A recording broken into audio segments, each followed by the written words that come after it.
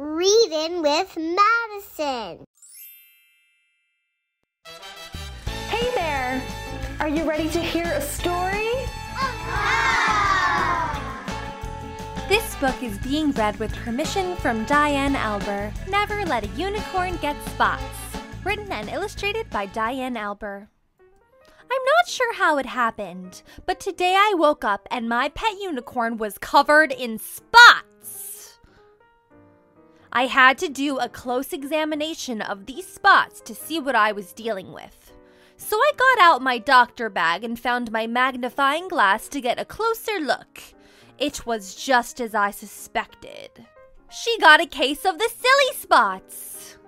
She must have gotten them when we were telling jokes yesterday. Those knock-knock jokes were pretty hilarious. At first, these spots seemed pretty harmless, but then my unicorn sneezed, and spots blasted out of her nose. They were getting everywhere. Why didn't she cover her nose? I had heard that you never want your unicorn to get spots, but once she has them, how do you get rid of them? I needed to come up with a remedy, and quick.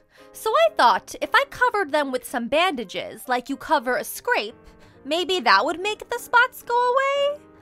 I went into my doctor bag and got some bandages. I put one on every spot.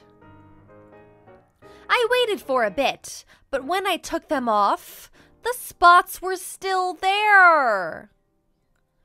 Maybe I could wash them off. If it works for germs, maybe it would work for spots? But the spots were still there. This was all making me very tired. And it looked like my unicorn was getting tired too. So I covered her with a nice cozy blanket and climbed into bed. Maybe, just maybe, getting some sleep would help. When I woke up, my unicorn was missing. Where did she go? I searched everywhere in my room, but my unicorn was nowhere to be found. I ran to check the rest of the house. As soon as I reached the hallway, I saw the most amazing spot art ever.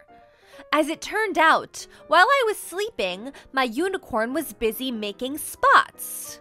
It was the only thing I didn't think of. She had to make spots to get rid of them. I can see why people say, never let a unicorn get spots. They are really hard to get rid of. But without those spots, we would have never known the healing power of art. The end.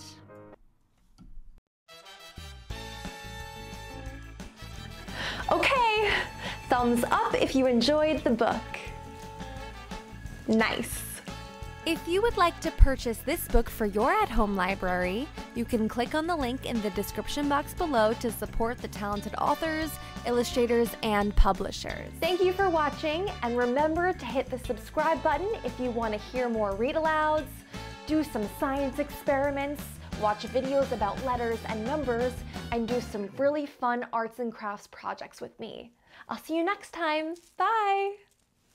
Thanks for watching.